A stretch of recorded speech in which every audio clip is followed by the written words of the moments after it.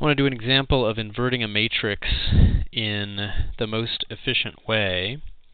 And so A is going to be the matrix 0, 1, 2, 1, 0, 3, 4, minus 3, 8. And the way it works is what we do is we make an augmented matrix with A and I. Now in our book, he doesn't actually put them together as an augmented matrix, he just writes them next to each other. But most people just write it as an augmented matrix.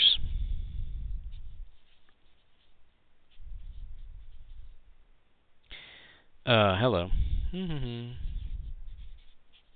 That's 0, 1, 0. There we go. Just spacing out there. Okay, and the claim is, so we really are thinking of this two separate things, it's just we're going to work on them both simultaneously with the same row operations. And there's a few reasons why this works, but let me just go through an example and test it, and then we'll talk about why this magic thing works. So we're just going to do reduction. This is not an equals, I'm going to produce a new augmented matrix that's row equivalent to the first one. So, first thing I got to do, well, we can do it in a couple orders. Our book tends to do reduction and then rearranging the rows at the very last, but most people tend to rearrange the rows as needed to put it into the echelon form, and I'm going to do it that way. So I'm going to notice this is a 0. It's going to be really hard to use a 0 to kill anything below it, and so to get into that echelon form, I'm going to go ahead and switch those rows right now. And I have to switch everything.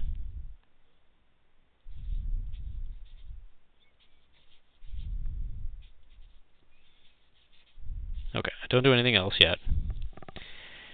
And now, the nice thing about that is that, oh, hey, there's a 0 here. That reduces my workload a little bit. I'm not going to do anything more to the first row for a while. I don't need to do anything to the second row yet. And I'm going to take 4 times the top row and subtract it from the bottom row. And I'm going to get 0. This happens not to change. This turns into minus 4. This is minus 4, and this is a 1. Okay. Now, I'm going to keep going with that. And I'm going to go to,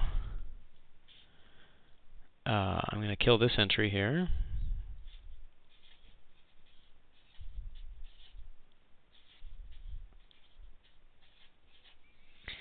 And so I'm going to add 3 times the second row to the bottom row. So that's going to be a 2, minus 4 plus 6. That's going to be a 3, minus 4, 1. Now, let me check and make sure this is working. Yep, so far so good. Now I'm going to go ahead and make that a 1. Something else you don't absolutely have to do at this stage, but it's probably a pretty good time to do that. Okay. Notice that's where fractions start to appear here. And now it's actually pretty significant to notice it's the only place the fractions have appeared so far, because all the other steps I was working with the 0s and 1s and just playing those off against each other with integer multiplications. So you can actually get all the way to this stage and not use any fractions. It's not really crucial, but it turns out to be good for the theory later. Okay, so now I'm going to start from the bottom row. It helps if you actually now start rewriting from the bottom row, because that doesn't have to change. That is the bottom row of the identity matrix. That's what we're trying to get to over here. What we're trying to do, we're doing row reduction, and what we expect to find on the left-hand side is the identity matrix, and I'll discuss that some further in a minute. Now, I just need to take twice the bottom row, subtract it from the middle row, and that's going to be 1 minus 3 is minus 2. That's going to be plus 4. That's going to be minus 1. And then 3 times the bottom row and subtract it from the top row. So that's going to be minus 9 halves. 1 plus 6 is 7. And minus 3 halves. Let's hope that's correct. And now, what turns out is that is the inverse matrix. I'm just checking my source here. Okay. Claim is, now this is I, and that's A inverse. And I'll leave it to you to check. It's a really good idea, it's good practice, that if you multiply A, this matrix A, times this one, you do get the identity matrix. Let me just do like one row and one column. Let me do the top row and that column. So 0 times anything is 0. Minus 2 plus 3, that's a 1. Let's just do one more. Let's say this row times this column. 0, 4, minus 4, that's a 0.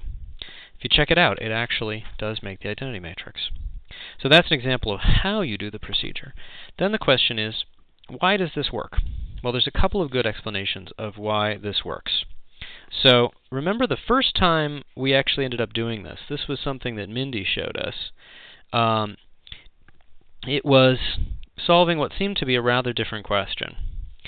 We had 3 vectors. Let's call them A, B, and C. And we put them in as column vectors of a matrix. And then the question was, so it seems like a different question. The question was, can we make I, or E1, or in other words, 1, 0, 0, and also J, or E2, or 0, 1, 0, and K, or the more systematic way is E3, equals 0, 0, 1, as linear combinations of those funky vectors A, B, and C. And what did that lead to? Well, we know that taking linear combinations of vectors corresponds to putting those vectors as columns of a matrix and then multiplying by some vector of coefficients. So it was asking about solving these 3 equations. I'm putting these vectors in, and then I'm saying, well, is there some vector of coefficients, say x1, x2, x3, that makes 1, 0, 0? And if so, what is that? Well, that's our standard problem, solving a system of equations. And so and notice that's exactly what would lead to an augmented matrix of this form. Everything, the first 4 columns. And what steps would we do to do elimination on that? We do exactly the same steps we'd do. And what we would get, the answer we would get, is this column.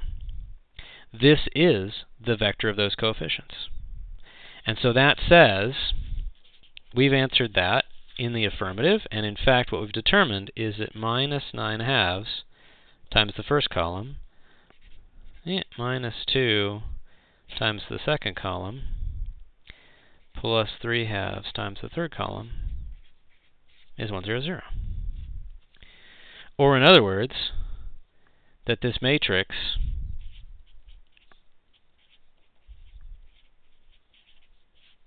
times that column alone